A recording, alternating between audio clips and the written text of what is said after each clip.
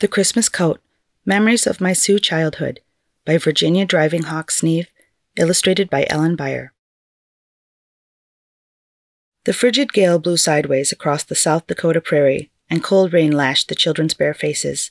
They leaned into it to stay upright on the reservation road to school. Squishy slime sucked at their rubber overshoes. Eddie Driving Hawk's left overshoe stuck in the gumbo. "Ah, sister, help!" he cried as he grabbed Virginia's arm, trying to keep his sock out of the mud. "I've got you." Virginia steadied the little boy, while Marty Brokenleg freed the overshoe. "If I had cowboy boots, they wouldn't have come out of the overshoes," Eddie grumbled. The children trudged on.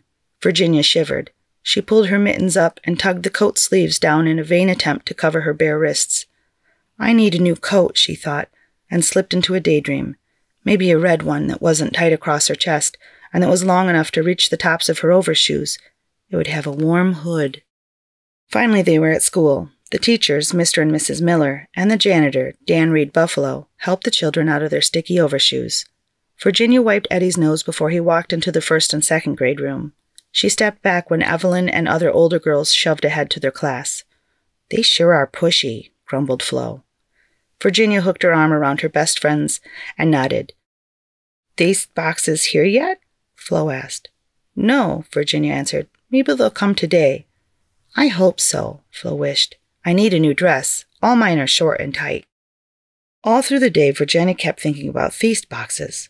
Feast meant the East, and referred to large cartons of used clothing, shoes, and other items sent by church congregations in New England.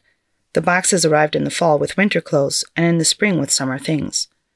Virginia and Eddie never got first pick from the boxes, because their father was the Episcopal priest of the village, and as Mom always said, the others need it more than we do. Virginia's coat was so small because last year it had been the only one left that fit her, and it had been short then. By the time the school day ended, the rain and wind had stopped, and the gumbo was easier to walk through. Feast boxes had arrived, and Mrs. Little Money and Mrs. High Bear helped Mama sort the items. Virginia looked for the pile of clothing in her size, but saw no coats. But later that evening, when it was just the Driving Hawks in the rummage room, she spotted a coat in her size. It was a shimmering gray fur with satiny silver lining. "Ooh!" Her hand reached to stroke the fur, but she determinedly turned away. She knew someone else would get it. It was too beautiful. "Look, a tuxedo!" Dad held up a black suit. He put it on and laughed at how it bagged about his shoulders. "And here are the shoes." He wiggled his toes into shiny black pumps. "Shall we dance, madam?" He invited Mama, who tossed a ragged lacy shawl over her shoulders. They twirled through the room to polka music from radio station WNAX. Virginia pulled on a white gown and whirled after her parents. "What's this?" Eddie held up a stiff white thing. "A corset," Mama said. "For fat ladies," Dad said, fastening it about his middle and waltzing Virginia across the floor. "Uh-oh," Dad whispered as the door opened. "Well, I never!" Mrs. Red Buffalo glared at the dancers and stomped from the room. "Now we're in trouble," Dad said. "The whole village will know that the priest wears a corset when he dances." Saturday came, and the rummage room was filled. First the mothers with babies and young children, then the children, and then the adults. Virginia sat by the door and helped watch babies while their mamas sorted through the clothes. She kept an eye on the gray fur coat. Frida looked at it, but it was too long. Others stroked it, but their mamas said no, so Virginia began to hope no one would take it. Evelyn tramped in with her sisters. "Oh, I hope there's good stuff left," she cried. "We had to push the car out of the gumbo." She headed for the coats. "I need a new coat. Mine's way too—" "Ooh!" She'd spotted the gray fur. Virginia gulped back the lump in her throat. On her lap, the baby cried as she squeezed him tight. She rocked to comfort the baby and watched Evelyn slip into the coat. "It's perfect. Isn't it beautiful? And it fits." Virginia hid her tears in the baby's soft hair. Later that afternoon, the Driving Hawks chose their winter clothes. Mama found a drab brown coat that was a bit too big for Virginia. The sleeves and hem would need to be shortened. Until then, she'd have to wear the old green one. It was so hard to follow Evelyn and her friends on the walk to school. "I just love the way my fur coat feels. It's so soft, and the label inside says it's lapin." Virginia wrapped her arms around her chest, trying to hold in her jealousy. In the classroom, she asked Mr. Miller what Lapin meant. He said. It's been a while since I used my French, but I believe it means rabbit. Thank you, Virginia said. Another wet, sleety, cold day came, and again the children trudged through the squishy gumbo. Virginia followed the older girls and heard Evelyn cry, "Oh no!" as she tried to keep the fur coat out of the slime. In the cloakroom, Evelyn slipped out of the fur and shook muddy drops onto the floor. Oh, this wonderful coat kept me warm and dry. The familiar wet, woolly aroma filled the air, but now there was a reek of... The children sniffed and looked around. "Pee-yoo-wee!" Marty exclaimed. "Evelyn, your coat stinks. I think a dog died in it." Everyone laughed. Christmas was near, and after school the children went to the guild hall for pageant and carol practice. Mama called Virginia over before she joined the others. "Evelyn needs another coat. Her mother said the fur one isn't practical to wear to school," Mama explained. "And it smells like a dog," Virginia smirked. "That's not a nice thing to say," Mama warned.